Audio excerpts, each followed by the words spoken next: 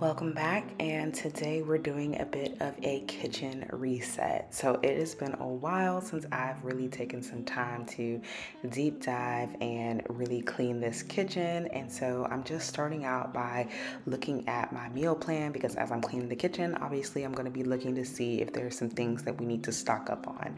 So I am just taking a bit of inventory. I'm going through and just writing down a plan for what I'm going to focus on while I am doing this refresh of the kitchen. And I really just wanted to do this because the new year is coming up, and it's just really important to me to kind of reset this space. Whenever I'm doing a deep clean, I always start with the dishes in the dishwasher, just because usually as I am cleaning, I end up putting things back in the dishwasher. So it's just great for me to have it already empty so that I can get it all dirty all over again.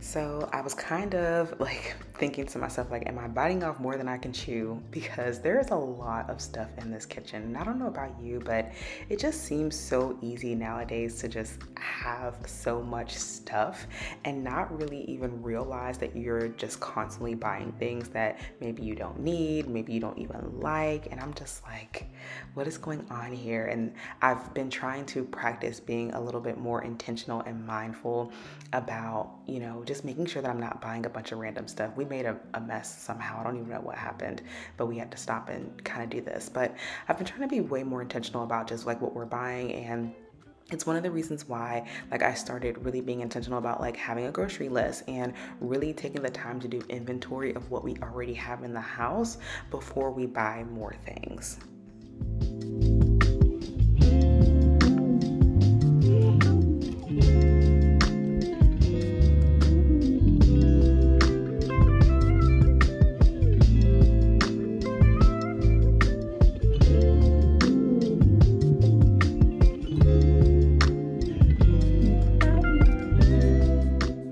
Seemed to take forever for me to wipe off these shelves, but once it was done, I was able to then go through all the food to kind of consolidate some things so I could have less boxes, but also to really just figure out what is actually good that we can eat, what's expired, and what we're going to donate. So we had quite a bit of things that we were able to donate, but we really did prioritize, consolidating the boxes and just figuring out, okay, what all do we have here, and let's put this back in this pantry with a little bit of structure. I don't know about you, but I didn't grow up with a lot of structure around the pantry. It was more so a situation of, hey, the old stuff goes in the front so that we can use it first, and after that, it really is a free-for-all. So creating my own system or structure around this pantry was definitely a bit of an ordeal, but it was also very haphazard. So I don't know how we're gonna deal with this whole pantry situation. Hopefully I figure it out at some point, but for right now, we're just gonna let it do what it do, and it's okay.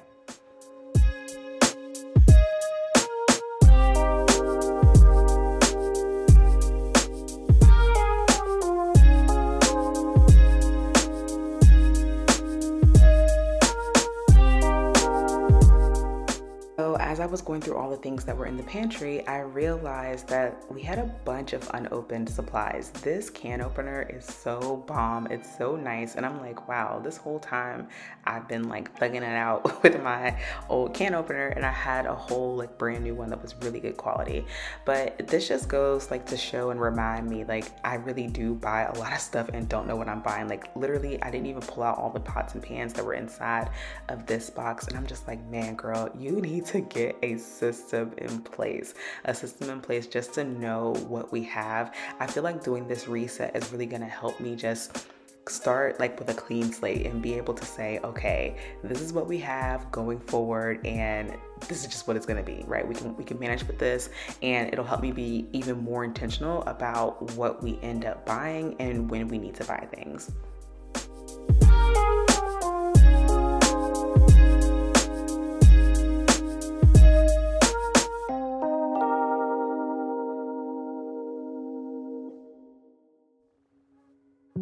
So at first I was trying to come up with an order for how I was going to reset and deep clean this kitchen, but then I just was like, let me just jump in and just start anywhere. And I realized that my husband actually had already gone through all of our spices and stuff, which was really nice. So instead of me having to reset this whole area, all I did was just wipe everything down, get the cupboard cleaned, and I had a whole section of the kitchen now officially done. So we have the pantry and the seasoning area done, which was really great just to have that already done and me not have to worry about it.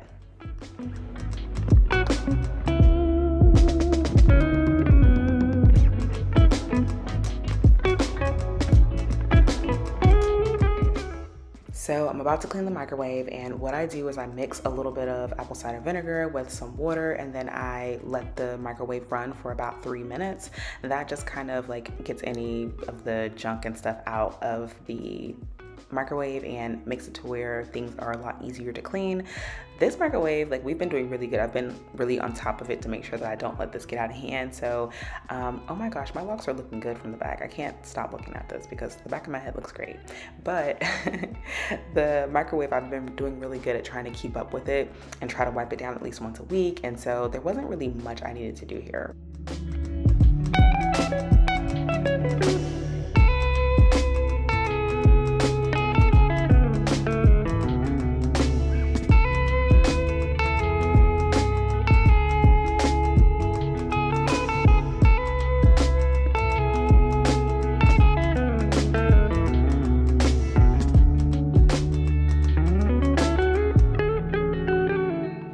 By far the most daunting task for me, you can see me kind of like roll my neck right here of like, all right, let's dive in, the refrigerator. So the reason why I'm doing this reset in the first place is because of the fridge. There is so much like food, leftovers, things that we've spilled. It's a hot mess express, and I just wanted to really get a handle on what was in here, but also toss the things that we know, like, why are there open cans of soda? Like, what are we doing here?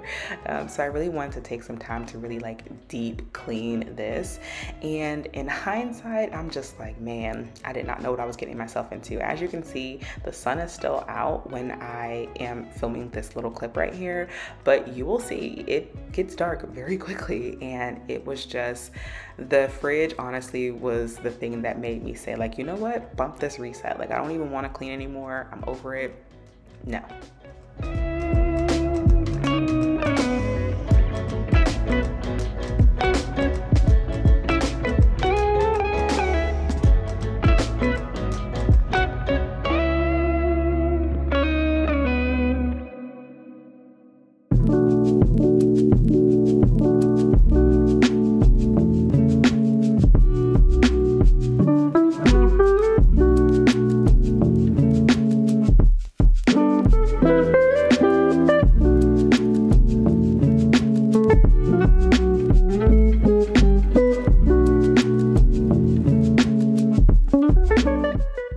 Doing really good here, got all the shelves in the door all done and situated, and I started taking off all of the shelves, like the main shelves in the fridge. And one thing I didn't do was remember the order that everything was in, and so my camera actually died, so I lost the footage of this. But basically I spent probably an hour trying to figure out how to put all the shelves back together because I just could not remember how it was done.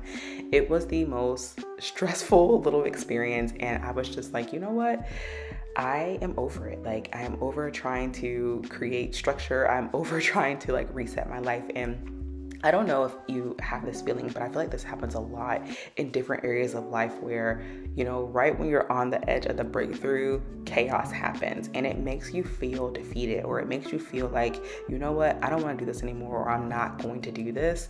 And I was determined, right? Like, I mean, and at the end of the day, the food had to get back in the fridge, but I was just really determined, like, I'm not going to let this get the best of me.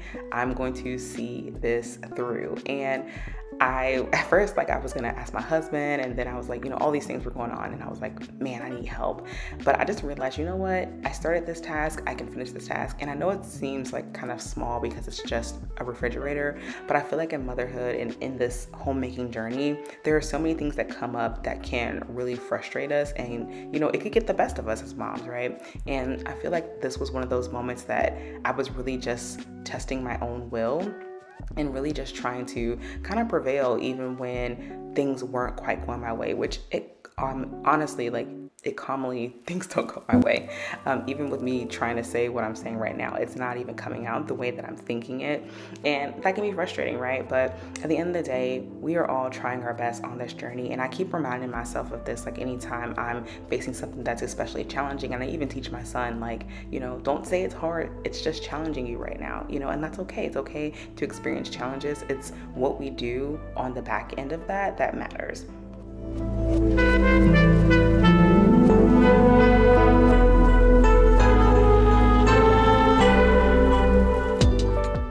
But I'm gonna be honest, girlfriend, after I did that whole trying to figure out where the shelves went situation, I was over it. So I didn't even finish the kitchen. I was just like, you know what? We're gonna stop here and call it a day. We will finish the freezer and everything else tomorrow.